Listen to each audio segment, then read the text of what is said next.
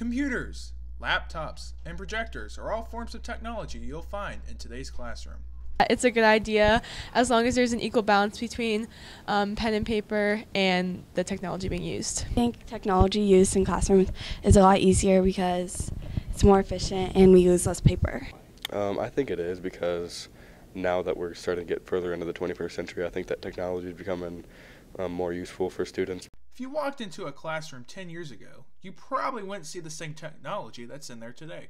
Just as cell phones have progressed over the years, so has technology in the classroom. Oh my gosh, there's so many.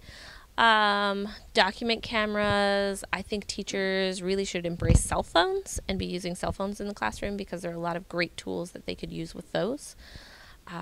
Google Apps for Education, the fact that we can digitize all of our paperwork now and everything can be emailed and sent electronically. Some classes specifically require students to use technology in order to complete the class, including swag and your very own WGLH-TV. Good morning. This is your wellness wake-up call. Have you heard of something called trans fat? What?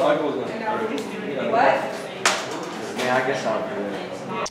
I use technology as a tool. It's a tool in the toolbox to try and get students to take the content and learn it in different ways. Sometimes it's collaboratively through a collaborative Google Doc or sheet. Sometimes it's on a presentation tool. They're usually pretty good with PowerPoint and Prezi, so I'll try and use like Videolicious or something like TAC, something maybe they haven't used before to try and venture out.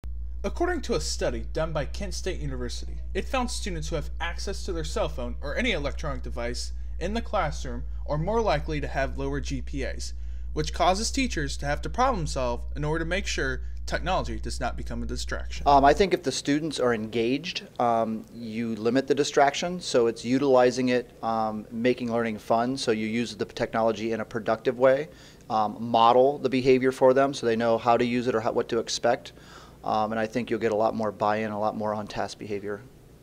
Today, seeing more technology like this and this is becoming more and more of a common sight in the classroom. And most teachers see that as a plus, giving them the power to connect more with their students. What's next? Only time will tell. Reporting for WGLH-TV, this has been Jonathan Mays.